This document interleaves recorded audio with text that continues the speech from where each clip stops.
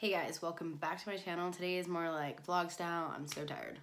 Look at me. I'm a freaking hot mess, as I have been for the past I don't know how many weeks. So busy moving. Everything is white behind me. I turn on the camera and realize how crazy white it is. But we're finally in the house. I finally have my own room. I have a nice desk here and that doesn't have my computer on it. I have more space and I am so freaking excited right now. And I just haven't had time to shower today, and I've been out, and it's been non-stop raining here where I am, and it's just, But I got this Topbox a couple days ago, and I have been waiting to do a video, and I was like, you know what, I'm just gonna go get it done. I'm just hot freaking mess. Anyway, I picked out a couple privy boxes, not sure exactly what the word is. And I'm pretty sure that's what I got was one of those. So we're gonna dive in. I haven't even opened it yet. Oh, if you haven't heard of Topbox, it is a monthly subscription box in Canada. I'm not sure if it's in the States.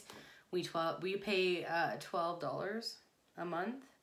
Sometimes they're good, sometimes they're bad. It's really hit or miss. But if you get the email and you sign up and they ask you what you would like in your wish list, definitely pick one of those because sometimes the other stuff is just not that good.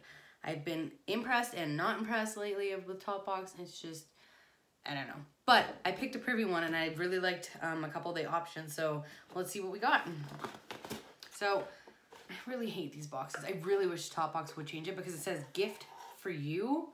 It's not a gift. I pay for it. We pay for it every month. So it says, I've got this card. It says, looks like this. You've received one of the privy boxes, privy, I don't know. You have selected on your wish list, survey, enjoy.